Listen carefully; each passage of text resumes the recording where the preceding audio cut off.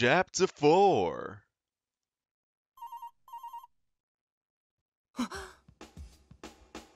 But anyway, folks, hello and welcome back to some more Merry Skelter Nightmares. On our last episode, we managed to defeat the nightmare that resides in the temple area. So with that quick tidbit in mind, let us continue henceforth.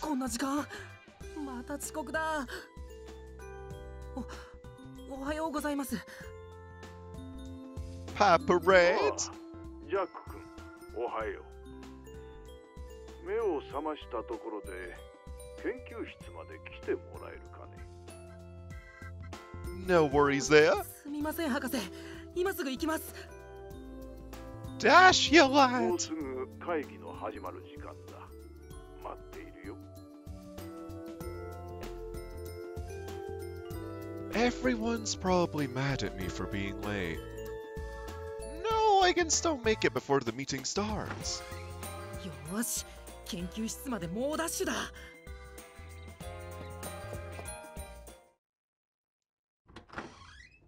申し訳ありません。遅れました。こりゃ恒例になりつつあるね。Wait, that was a chuckle, not a sigh. What? あんたって人畜無害な顔して案外ずぶといのね。I mean, that one's fine, but why was there a sigh in the prior one? Localization it be. まあいいじゃないですか。ギリギリ時間には間に合ってるんですから。Yeah. ネムが悔しがってどうすんのよ。Oh, she probably just wanted to snooze some more. わらわより遅いなんてなかなか太い根性ですね。次は負けませんから。Oh, challenge accepted. ぐーたら姫まで寝坊を競わないでよね。But the slacking competition, anyway, I feel like I just set off some kind of challenge. Well, at least Kage looks a lot better now. Uh-oh. まあ、そろそろ始めようか。ジャック君、席に着きたまえ。はい。ごめんなさい、ジャック。私も寝坊して時間ギリギリだったの。うん。僕が悪いから。といったところで、今日は特に話し合うこともないのだがね。じゃあおっさん、もったいぶるなよな。That seems to be the case. いいじゃん、そのくらい。やっぱ全体の取りまとめって大事なんだからさ。You didn't call him Dad? へいへい。それで今日は何だって？まずは君たちよくやってくれた。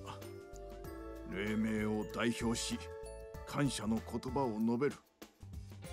ありがとう。これまで非常に順調に進んでいるからね。我々がジェイルを脱出する日もそう先のことではないだろう。もう一つのコアの破壊についても総力を挙げ挑んでもらいたい。それでは他に何かあるかね。なければ。I wonder if Clara told the professor about how the nightmare spoke. Yeah, she could have forgotten. 博士。なんだね、ジャック君。この間ナイトメアが喋ったことについてなんですが。ああ、その件なのだがね。それは驚いたよ。Wait, so they've never tried to communicate before? よかった。ちゃんとクララが伝えてくれたんですね。So not even Snark tries to convey some words? なんだ、クララがどうかしたのか。ミコ、知ってるか？いいえ。 Wait, so she didn't relay the message? Then who did it? Huh? You didn't hear it from Clara? Maybe Red Riding Hood told them. Probably. あれは本当びっくりしたよね。そうですよね。今までナイトメアは喋らないものだって聞いていましたし。Well, other than some moans and groans, of course. ナイトメアは知能を持っているんですか？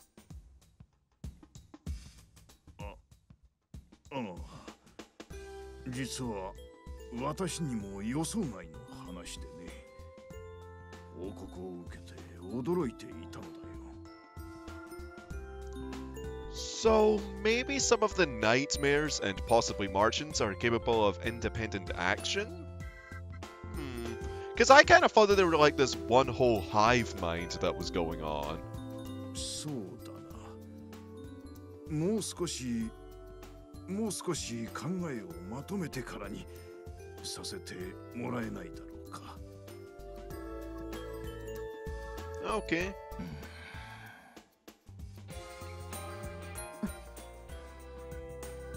The way they're all looking kinda bothers me though. Something doesn't feel right with those three. はい、わかりました。他にはいいかね。それでは諸君、元繁華街エリアへ向かってくれたまえ。Oh? Are we fade out? じゃあ元繁華街エリア頑張ろう。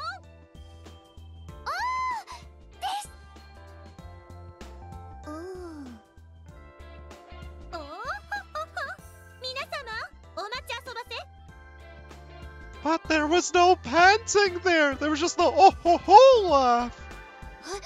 この声は It's the mysterious blue girl, or as Jack suddenly had known, Cinderella in our prior episode. I think that was just lost in translation in all honesty. あらあら、お揃いですわね。お喜び遊ばせ。この私も同行して差し上げましてよ。Oh, so early! Huh? Isn't she the person I bumped into earlier?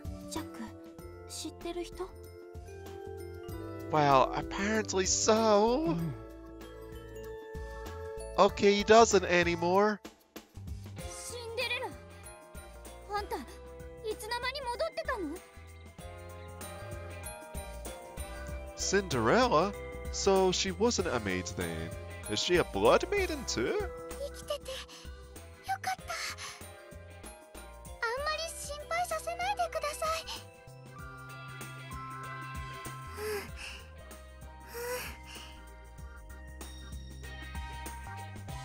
What does she mean by alive? その通りだよ、シンデレラ。もう戻ってこないのではないかと、それは心配していたのだよ。本当だよ。私、ごめん。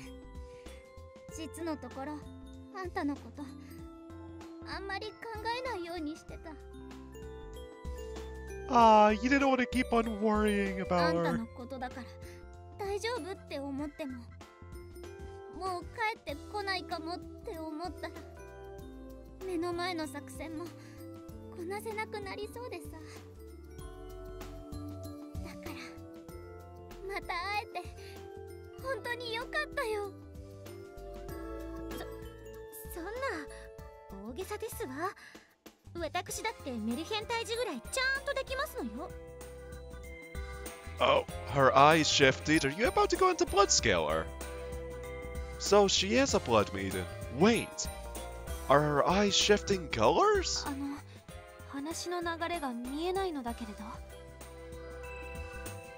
Well, it seems like Cinderella returned from a solo mission? ああ、この子はシンデレラ。私たちの仲間なんだ。それがアリスたちを迎えに行ってる間に独断で探索活動に向かったままずっと帰ってこなかったんだよね。だからひょっとしたらってみんな心配してたってわけ。 Up and croaked. 独断でなぜそんなことを。仕方ないではありませんの。博士が私の出撃を認めてくださらないものですから。 So you would go against his wishes then? 私成果を示したかったんですわ。そうすればきっと博士も。 But what if something went 無 wrong? 謀だわ。 Aye. アリス。成果どころじゃない。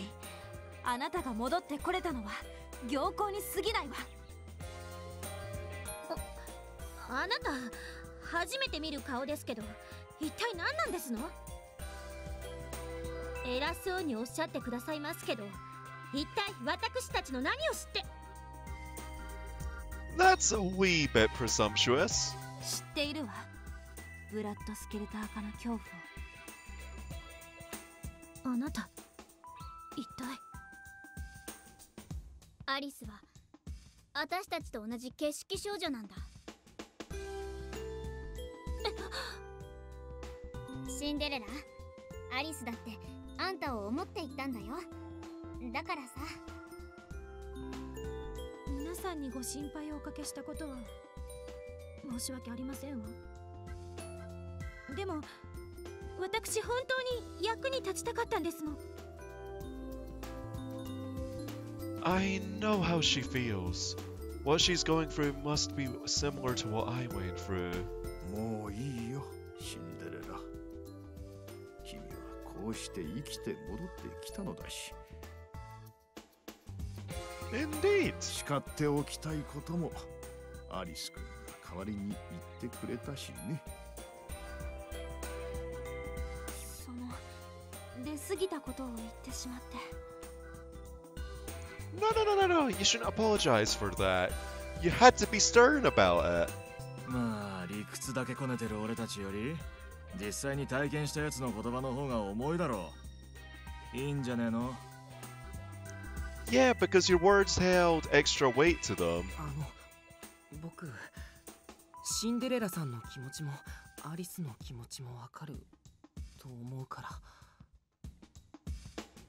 Well, one side wanted to be of use, and the other one just, well, was concerned for the other's well-being. とみんな誰かの役に立ちたいし、仲間に死なれたくない。それだけだから。ジャック。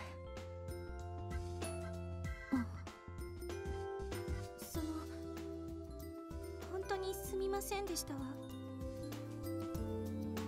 ところで私ずいぶん前から戻ってましたんですの。私やっぱり影が薄いんですのね。 Oh. いや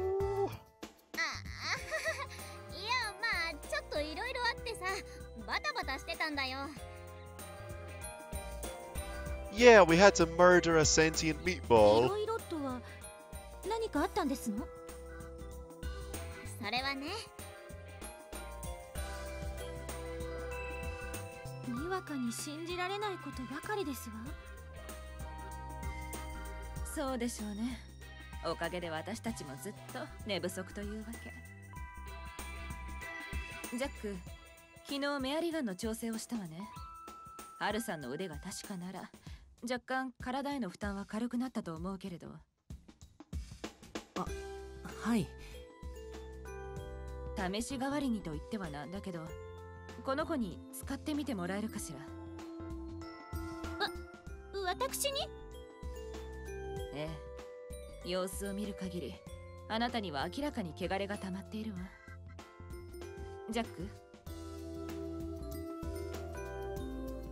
Miko noticed it too. はい。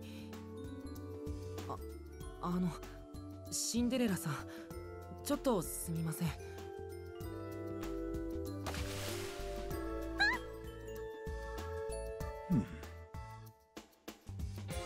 私なんだか気持ちがいきなり軽くなりましたわ。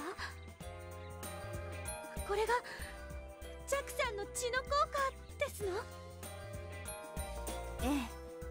おかげで私はブラッドスケルター化から元に戻ることができたの。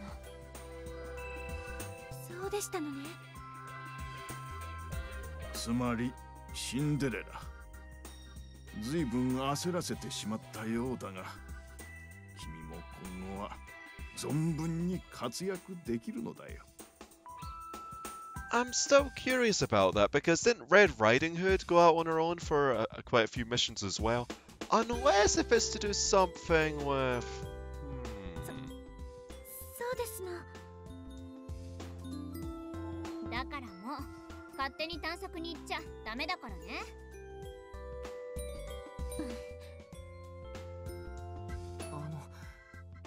シンデレラさんはどうして今まで。I have a feeling it might be due to the fact that she seems to have like this martial prowess about her. ああ、シンデレラの得意な戦い方はどっちかっていうと近接格闘戦なんだよ。だからメルヘンの血をもろに浴びやすいわけ。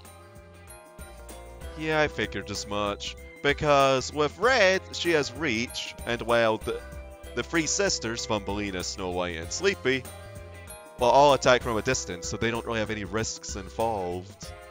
でも、もう心配はいらないですね。堂々とサボる口実がありますのに、勝手に働きたいなんて変わってます。I know, right? ザックさん、お礼を言わせていただきますわ。僕は自分にできることをしただけだから。そういえばどうして掃除なんかしてたの？掃除って？掃除？あんた報告もしないで何やってんのよ。それはここがあちこち汚いのがいけないんですわ。はあ？やはり援軍が必要かと戻ってまいりましたら、本部と来たらそれはもう埃だらけで綺麗にせずにはいられませんでしたの。Those stains looked at you funny as well.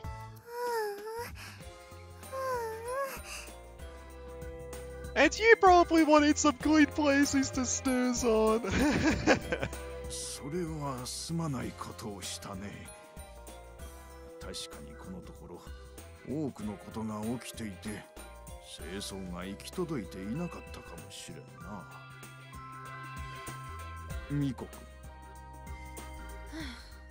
本部の人員フローを見直して清掃を行き届かせるよう手配します。まあさ、あんたの気持ちはわかるけど、これからは先に報告してからにしてよね。わかりましたわ。それじゃあ改めて出発しましょう。シンデレラさんも。ええ、私が加わったからには戦力倍増でしたよ。元気になったようだね。それじゃ出発。Oh? Okay, tutorial. Wait, see what items can be shrunk. Huh? This ain't Thumbelina's ability though. That was a wee bit of a mistake, I feel. But anyway, Cinderella uses 12 dash. This gives the party the ability to move quickly for 12 seconds. I understand why it's 12. Okay, use it when you're in a rush or when you need to access places you can't normally walk to. And, well, we have to be careful not to bump into any walls. Note that you'll be stunned for a short while if you run into a wall or any objects. So be careful. よく来たね。Okay, so what class is Cinderella? Because it did say that she might have had a bit of a martial prowess. I would guess anything like a fighter? Like one of the fighter classes? Let's see. Cinderella is a martial. That makes quite a bit of sense, because I figured that she was going to use her legs when I saw her. Right, so... what type of job should we change her to? Well, Sacred Maiden first, of course, just then we can see what it looks like. I don't think we want to change her to a paladin, because we already have a cover tank. fighter could be good if I want to get charged. Because we'll have 2 job rights. So... Okay, Sakura Maiden first. For now. That is fine. Oh, that looks nice.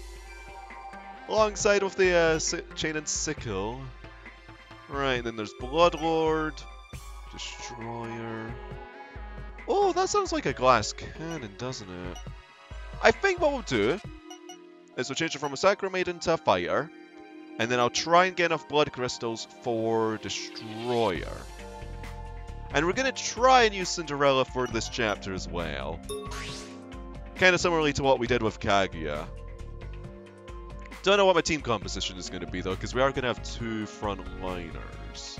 Because Alice is pretty much a requirement because I don't leave home without a tank, okay?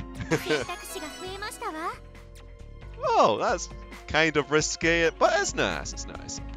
I was tempted to go for Bloodlord though. I really was. But no, we'll refrain from doing so because that sounds a little bit more tempting. It's just getting all of those deep blood crystals. Maybe Downtown will be quite generous in that regard though. Yeah.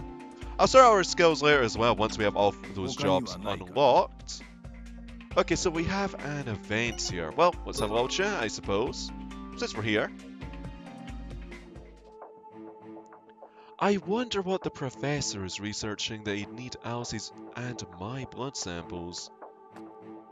あら、ジャック。研究室に用事なの？うん、そうじゃないんだけど、博士の研究が気になって。そう、私も気になっていたの。ミコさんの抗体代替薬は時間かかりそうだし。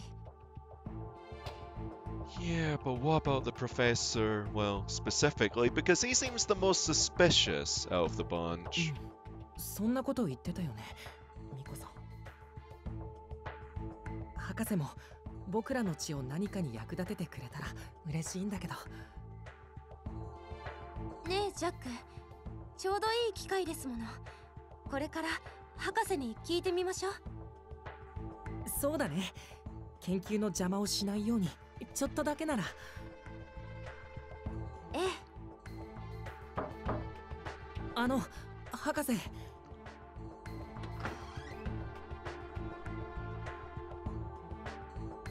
おお、ジャック君、アリス君、いいところに来たね。いいところ？このシャーレを見たまえ。A petri dish? 何ですかこれ。It sounded like a heart. 肉片みたいね。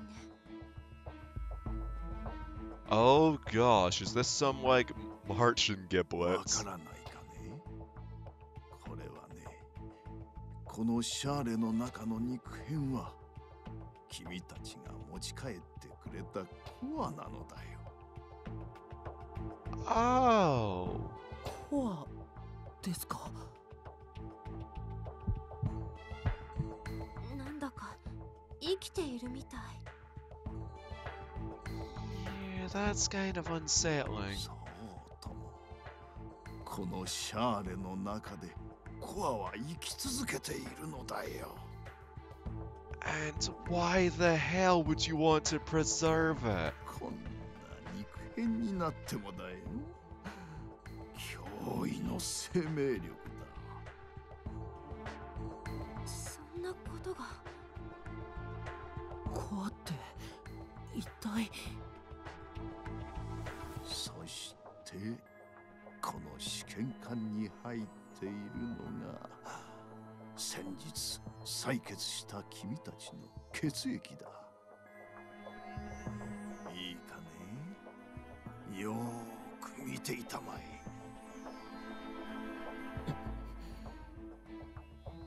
まずジャック君の血液をシャーレの中の肉片に少量、ほんの少量を注ぐよ。コアが悲鳴を。それに縮こまった。悲鳴を上げて収縮する。シャーレの中に逃げ場などないのにね。So you say, but you seem to be enjoying it. Perhaps you're a wee bit of a sadist. そして今度はアリス君の血を注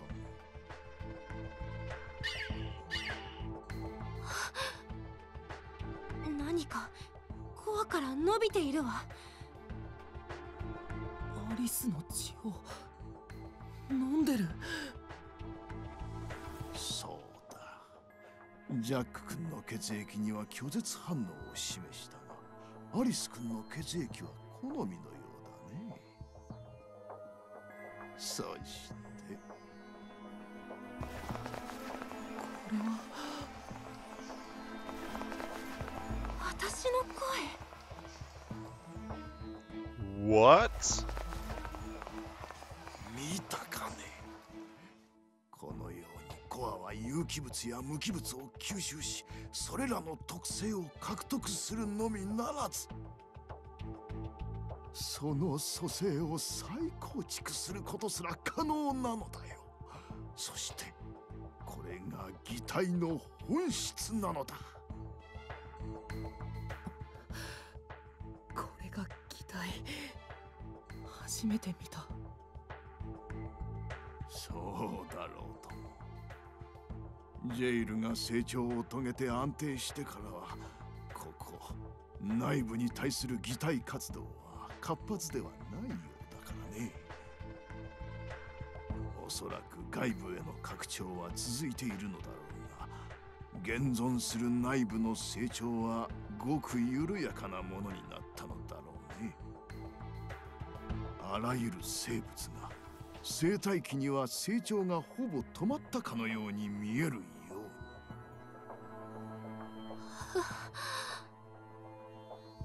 コアの擬態活動に介入制御することができれば、ジェイルを自由に操作できるかもしれん。ジェイル攻略の一つの可能性だよ。That sounds like it could go really, really ジ wrong. ェイルを自由に。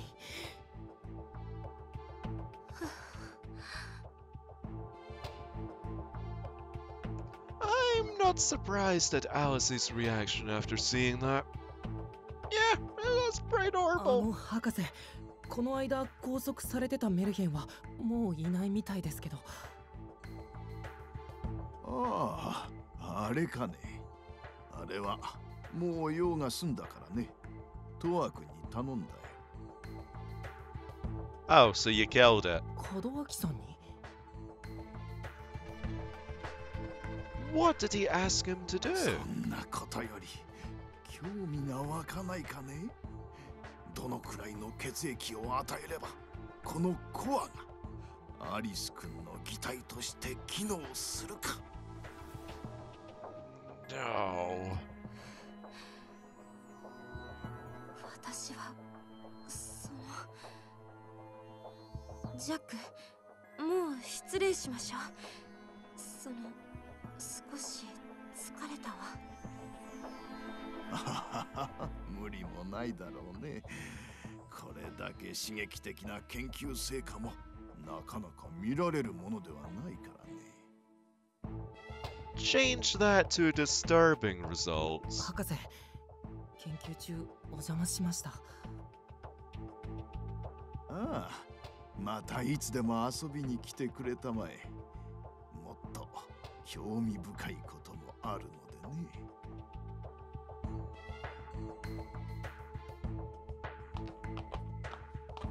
多分大事な研究なんだろうけど、あんまり気分のいいものじゃなかったね。私の声で笑っていたわ。シャーレの中でメルヒンが。アリス、大丈夫よ。ただ少しゾッとしただけ。ねえジャック、さっき博士はメルヘンの処理を門脇さんに頼んだって言っていたわ。うん。研究に使った後のなんていうか廃棄物的なニュアンスだったね。So disposed of. あ Yeah. そこに門脇さんのところにそんな設備があったかしら。メルヘンを廃棄処理するような。でもさ、いくら弱ってるとはいえ相手はメルヘンだから適当に放置しとくことはないんじゃないかな。ええ、そうは思わないわ。ただなんだか気になったものだから。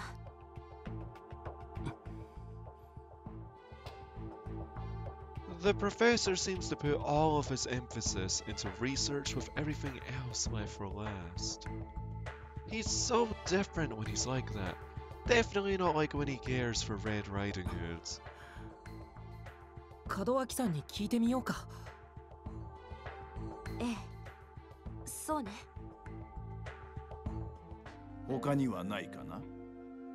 No, there's nothing else. Right, so what about living quarters? How many events do we have here? Oh, we have one for Sleepy and one for Kaguya. Oh, we can actually have a look see into Cinderella's room. Okay, so was that room? So that room there is obviously Rapunzel's. And then this one would be Grail's? Who the heck is this room for then? No spoilers, please, but we'll find out, I guess, when the time comes.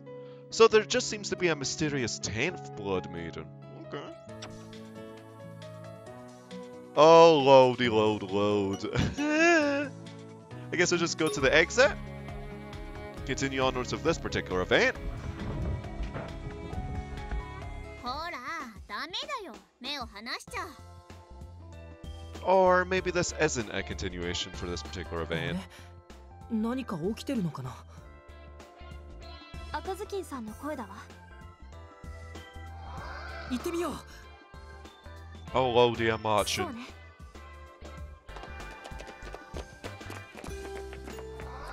ほら、こいつまだ動けるみたいじゃない。逃げちゃうとこだったよ。すまんすまん。この俺としたことが。Well then hurry up and kill it! 赤ずきんさん、門脇さん。何があったんですか。ああ、ジャックにアリスか。おお、小僧に新入りか。いやー、こいつはみっともないとこを見られちまったな。とは、あんたいい加減名前覚えなよ。I thought he didn't like us, but I guess it's just that he didn't remember our names. いや、別に大したことじゃないんだけどね。へえ、廃棄処理予定のメルヘンが逃げ出そうとしてたんだけど、大したことじゃないんだ。赤ずきんさん。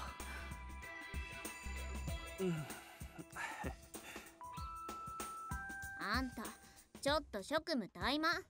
お父さんのとこからメルヘン引き上げたら速攻で処分するってのが決まりでしょ。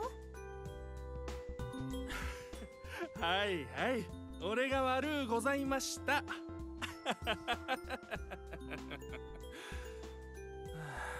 お父さん、お父さん、お父さん。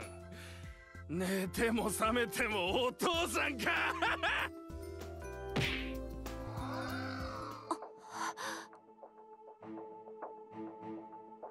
Is he purposely going easy against the Marchen?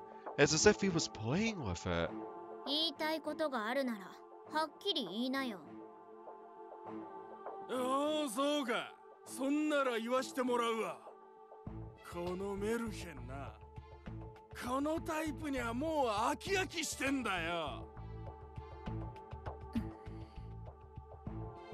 抵抗するわけでもねえし、反応も悪いときた。せいぜいが哀れっぽい声を上げるぐらいでな。俺にまっとうな仕事をさせたかったらよ。もっと殺しがいのあるやつを連れてこいや。俺の勤労意欲をアップさせるような目新しくて長く楽しめるようなやつをよ。 Alright, matey, calm down. やっぱ病気だよ、あんた。 Gosh. ならこいつは私が始末しとく。おっと待った、こんなカスでもないよりはマシだ。もちろん俺がやるさ。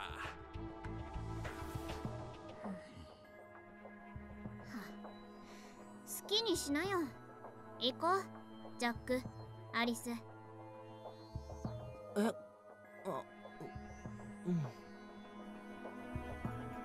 門脇さん、それでは。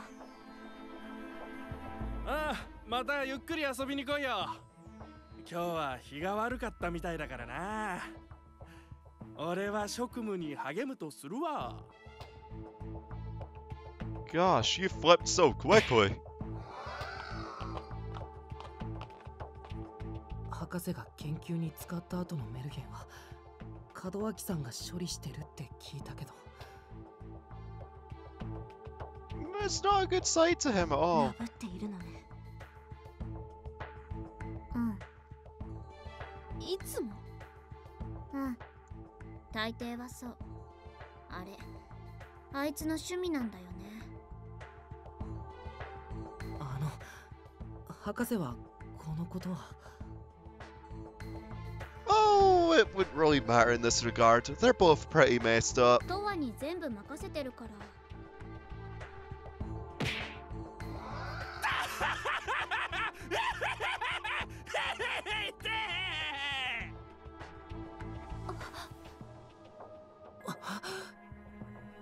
I don't like them all.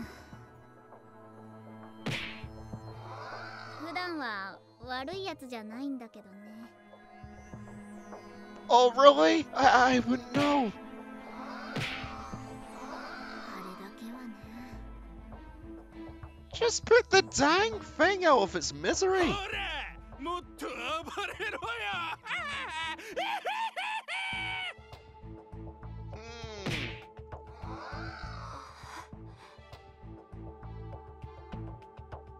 Even if it was a Marchen, that was really disturbing. Why is Mr. Kadawaki doing that? Only he knows. Only he knows. Right, well, let's go to the exit again because there's another event there. Oh, gosh. ねえ、ジャック。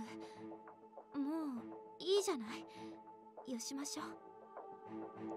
Wait, he's still going at it? 黎明が捕獲したメルヘンをどう処理しているのかについてはもう十分に分かったでしょ。門脇さんが面白半分に虐殺してる。そうよ。あの時はそんな風に見えたけど、本当にそうだったのかな。 It didn't seem like that. What? どういう意味かしら。あの日、門脇さんも赤ずきんさんもちょっと様子がおかしかった気がしてさ。I mean, I guess it could be a form of like stress relief, but even then.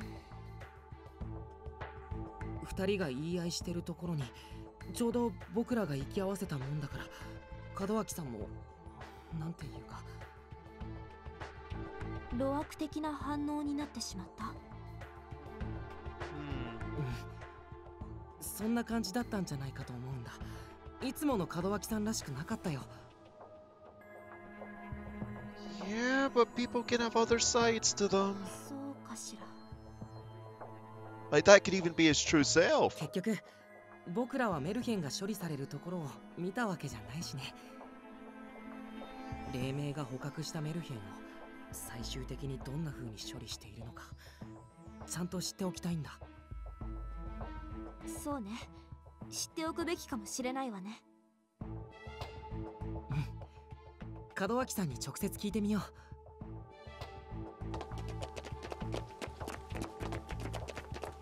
う。門脇さん、こんにちは。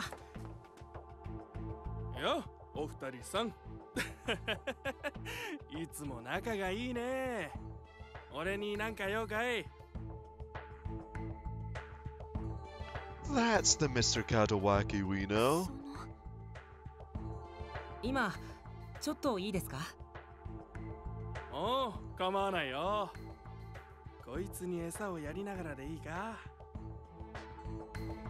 Wait, you're feeding the Marchen? あ、猫。 Okay, I was gonna say. その猫どうしたんですか？門脇さんが飼っているんですか？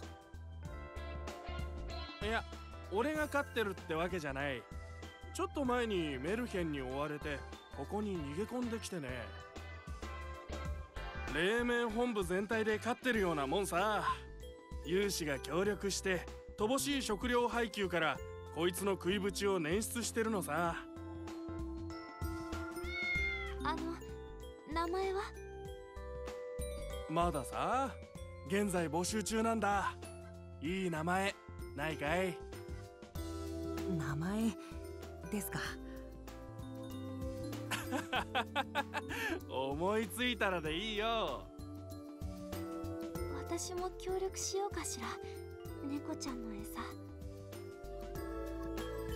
そうだね。僕も。そうか？助かるよ。よしよし。うまいか？ゆっくり食えよ。I can't imagine Mr. Kadawaki acting like how he did before. それでなんだい？俺になんか用があったんだろ？あ、研究の済んだメルヘンっていつもどんな風に処理しているんですか？この間のやつもそうですけど。ああ、そんなことか。この間のやつなら動けなくなるまで痛めつけてからバラバラに切り刻んでやったから安心していいよ。He says with a smile.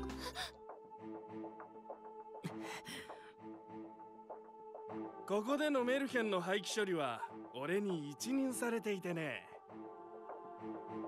この間のやつなんかは案外しぶとくてね、思ったよりは楽しめたよ。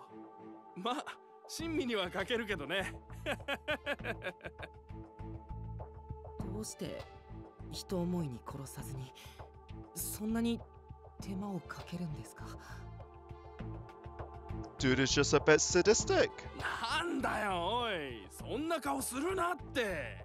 あいつらは人類の敵じゃないか。I mean, okay, sure. 何を They したって torture. 構わないだろ。 Okay, I thought it was done, but as I was gonna say, sure that they torture us and all that if we're held captive, but we don't really need to stoop down to their level. でも無意味な虐待は。おいおい、お前らばっか楽しんでないで、俺にも少しはストレス解消させてくれよ。ここは娯楽も少ないんだからさ。シャック。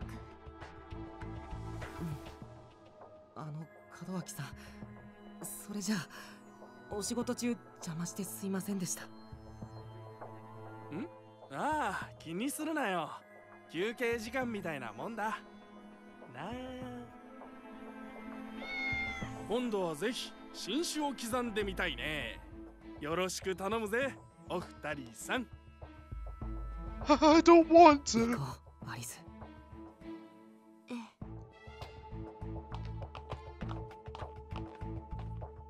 ごめん、僕が。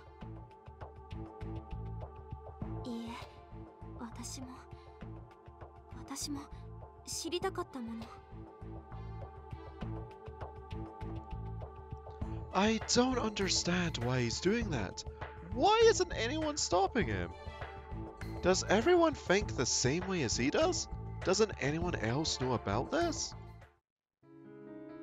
I do not know, but he certainly has a duality to him, doesn't he? Then again, the same could be applied to the professor too. Yeah, they're both twisted in their own right. Then again, I guess one could say that's kind of hypocritical for me to put down Towa about the whole, like, sadistic streak that he's got, because there is a character in another game that I've been playing that has a rather similar thing. when it comes to, well, things like battlefields and whatnot. But then again, it's how it's portrayed, because she isn't really as sadistic. But anyway, folks, thank you all for watching this episode of Merry Skelter Nightmares.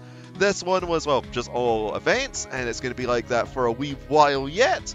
So, I'll see you all next time as we continue our jailbreak. Ta-ta for now.